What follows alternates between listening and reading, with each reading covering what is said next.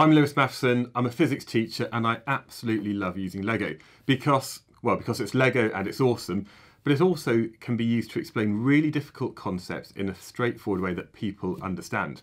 Now let's just think about the model of the atom. So you might be familiar with some protons and neutrons in the middle, maybe represented by coloured circles, and then we've got some electrons orbiting the outside. Now, this is not what the atom actually looks like. It's not actually that colour and it's not to that scale, but that's a common model that we use to explain what's going on. Now, what I have over here is my scientific gratinol tray full of Lego, and we can actually use this to explain everything. I mean, everything that we can observe in the universe. So we can use this to explain about some of the particles and the nuclear physics that really makes things tick. So nuclear physics, it's not as difficult as it sounds. It's just concerning the nucleus of an atom. So let's have a look at the atom in a bit more detail. Now inside the atom there are positive charges, and I'm going to represent these with these 2x2 yellow bricks. I mean, why not? They don't actually have any colour, but these are a really good way to represent these positive charges. And in the early part of the 20th century they discovered the electron, these small negative particles. So I'm going to represent those by these 1x1 grey pieces. Now, one of the early models of the atom, they had the negative and positive charges dispersed randomly throughout the atom. Later on, they actually discovered that there was this dense positive nucleus, and surrounding this we had the electrons. And then a couple of years later, they actually realised that the electrons existed in distinct energy levels. And later on, in the 1930s, they discovered there were other particles inside the atom which had no charge. So these red 2x2 are going to be my neutrons. And so this is the model of the atom that a lot of you are very familiar with. It was only later on, when we made even more discoveries and lots more research was carried out, that we found that the electrons, they're not always particles, they also travel like waves, and there's this kind of probability shell around the outside of the atom where the electrons might be. However, that's a little bit difficult to represent waves using Lego, but Lego is brilliant for explaining this particle physics. So inside the atom we had electrons, we had protons and neutrons. And everything seemed nice and simple because these are the building blocks of matter that all of the atoms are made out of, and therefore everything that we can see in the universe around us. So the electrons, first of all, these are fundamental particles. They can't be split up into anything smaller. But then we've got the protons and neutrons. And as time went on, they found that these could actually be split up further, and these are actually made out of other particles called quarks. Now there are 3 quarks in a proton and 3 quarks in a neutron. And they're made out of quarks called up and down quarks. In a proton, they found that there was an up, a down and an up. So that made a proton, whereas in a neutron, there is a down, an up and a down quark. And as time went on, they actually discovered 4 more quarks. We had the charm and the strange, the top and the bottom. And in addition to the electron, we also found that we had things which were like electrons, but they had a positive charge, which we call positrons, and these are actually antimatter. What we find is, in addition to all the matter that we also have antimatter. So just like we can have a proton, we can also have an antiproton. We can have a neutron and an antineutron. The scientists also discovered that in addition to the electron, we had things which were like electrons, but a bit heavier, that we called muons. And also we had other particles called tau particles. So these things here were similar to electrons, just heavier. And later on, scientists discovered other particles which were similar to electrons, but they had no charge and no mass, and this is what we call neutrinos. In actual fact, we have electron, muon and tau neutrinos.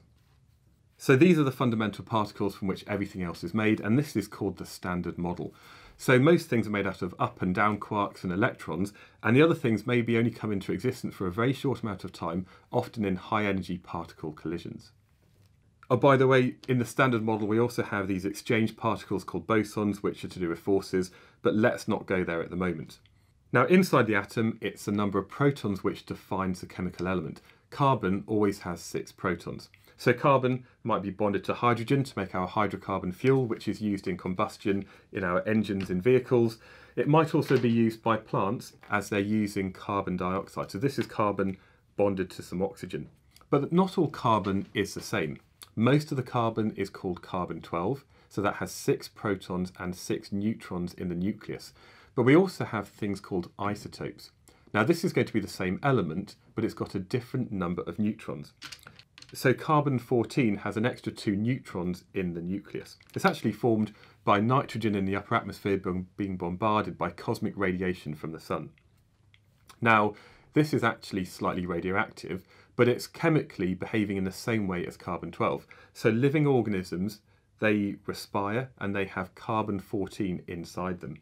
In actual fact, when we look at archaeological specimens, we can look at things which were once living, so it could be plants, it could be animals or even humans. And if we take a sample of that organism, we can actually look at the ratio of carbon-14, which decreases over time, compared to the ratio of carbon-12, which stays the same. And by looking at the amount of these two different isotopes, we can actually work out the age of that archaeological specimen. So what we have are stable and unstable nuclei, and I'm going to talk a little bit more about this in the second part of the video. We'll be back to Lewis in just a moment, but first let me tell you about Skillshare. If you're watching this video, we know you enjoy learning, and that's where Skillshare comes in. The first 1,000 Beyond the Brick viewers to click the link in the description will get a 2-month free trial of premium membership, so you can explore your creativity. Skillshare offers thousands of inspiring classes for creative and curious people on topics including illustration, design, photography, video, freelancing, and more. If you enjoy physics, there are hundreds of videos on Skillshare to help you learn more about the fascinating world around us. Don't forget that the first 1,000 Beyond the Brick viewers to click the link in the description will get a 2-month free trial of premium membership. Thanks to Skillshare for sponsoring this video. Now in physics, we love graphs because they can tell stories and explain the world around us. So for this graph or chart that I'm going to plot, I'm going to have the x and y axis as normal. And going across on the x-axis, we're going to have the number of protons. And as you might recall, this defines which element we have. And up the side, I'm going to have the number of neutrons. Now let's start with a stable isotope, which I'm going to represent with one of these black 1x1 pieces. If we think about hydrogen, the simplest element we have, there's basically 1 proton in the middle. So I'm going to put this down here, where it's got basically 1 proton and 0 neutrons. We then might have an isotope of hydrogen called deuterium. Now deuterium has 1 proton and 1 neutron, so I'm going to put it here on the graph. We also have another isotope of hydrogen called tritium, 1 proton and 2 neutrons, so I'm going to put it here on the graph. And I'm going to be using a different colour because this one is radioactive and it's unstable and it decays. We can then maybe think about things like helium, which has got 2 protons and 2 neutrons, so it goes here on the graph. And then we've got other things like lithium and beryllium. Now if we were to keep plotting this with all the elements in the periodic table plus all of their stable isotopes, we need another 250 or so of these small black pieces of Lego. But we can also add different isotopes which are unstable but in different ways, and we can use these other bits of Lego for that. In actual fact, we need about 3,500 pieces of Lego, and that looks a bit like this. So this is my Lego nuclear chart. Now it extends quite a long way over there, but it's actually quite small compared to the one I based it on. And this was a project carried out at the University of York in the UK, where they made a massive one of these out of 27,000 pieces of Lego. Now basically what we have is the height of the Lego tells us about the stability of that element. And what we have are the different elements going this way across the chart and the number of neutrons going up this way. And this shows all the different possible isotopes that could exist. Effectively, the lower the height of the Lego, the more stable it is. So this actually represents the mass excess energy per kilogram, and it's really high when we have things like hydrogen. It gets lower down to the lowest point around iron, and then it gets higher again as we go up to things like uranium at the far end of the chart. Different colours represent different things. So what we have is different types of radioactive decay. So it could be neutrons being emitted in the dark blue. It could be beta plus, which is a positron being emitted from the light blue. We've then got beta minus, which is a high-speed electron given out by the nucleus, or it could even be proton decay. Now, if we look at the far end of the chart over there, up here we have a lot of yellow and even some green. Now, the yellow represents alpha decay. So this is 2 protons and 2 neutrons emitted by the nucleus of a heavy element. And the green ones actually talk about something called spontaneous fission, which is basically when the nucleus of the atom, made up of protons and neutrons, is just so big that it's unstable and it just immediately splits apart. So this part of the graph is where we have the heavy elements. And some of them are so unstable they might only exist for less than a second in our particle colliders where we make them. Now, going back down the chart, we have the light nuclei. And what we can do is get the light nuclei to join together. And as they do so, they become heavier and heavier and more stable. And also, this releases energy. So, for example, in the sun at the moment, every second, about 6 million tons of mass is converted into pure energy, which is radiated out into space. That keeps us alive on Earth. We're also trying to do the same on Earth in our experimental fusion reactors. And these are using 2 isotopes of hydrogen. So we have deuterium and tritium. And the idea being that if we can combine these 2 together, it makes helium and also releases a huge amount of energy that we can use to boil water to turn turbines to generate electricity. So we can get light nuclei to join together in nuclear fusion. And if we go back up to this end of the chart, what we have up here are the heavy elements that we can split apart. So this is an isotope called uranium-235, and it's kind of stable, but all it needs is the injection of 1 neutron. So what happens is a neutron is absorbed by the uranium-235 nucleus. This then becomes unstable, and it actually splits apart to make 2 smaller nuclei. So these are the daughter nuclei when one of these uraniums splits in half.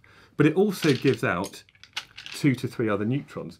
And these can then go flying around and be absorbed by another uranium nucleus, which then splits apart and so on. And what we have then is a chain reaction where one thing causes something which is causing something else. And the advantage for this is that it can release a lot of energy, but it doesn't take much fuel. And this is what happens inside a nuclear fission reactor on Earth. So this is just a very simple nuclear fission reactor. We've got the pile here that has the uranium fuel rods in it. Now, uranium has to be enriched, so there's the right amount of uranium-235, which is the fissionable isotope of uranium. We also have control rods. These have boron inside, and what they do is they absorb the excess neutrons. And that means we can control the rate of reaction, so one reaction causes 1 more, which causes 1 more. We don't want it to be uncontrolled like a nuclear bomb. We also have things inside which act as moderators. And what these do is they slow down the really fast neutrons which are ejected from the atoms, from the nuclei which are splitting apart. So that is often things like water. And also we can use water as a coolant. So the coolant is designed to take the excess heat away from the reactor. It goes through a heat exchanger, and that then boils water, which turns to steam, and that causes turbines to move and generators to then generate electricity. So that is a very, very simple kind of schematic of how a nuclear fission reactor works. So that has just been a very, very brief introduction to nuclear physics, where we can use LEGO to represent the nuclear atom and also to show this nucleus chart of stability. My name is Lewis Matheson from Physics Online. Thank you ever so much for watching, and goodbye.